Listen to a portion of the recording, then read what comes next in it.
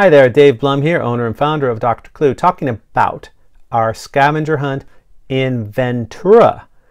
It's about 30-40 minutes north of LA, right on the water.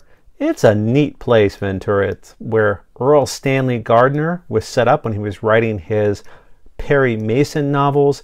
There's the City Hall up on the hill. It's me motioning up on the hill. Where there's time capsules and things up there, and then through town, just a neat town. There's a not exactly one of the old missions, but an old church.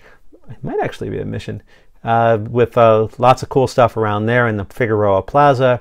There's a cool park right there, the main park, and lots of art all around town, lots of history, cool breezes coming in across from the Pacific.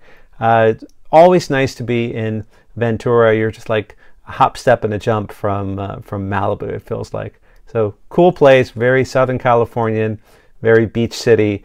You'll love it, Ventura.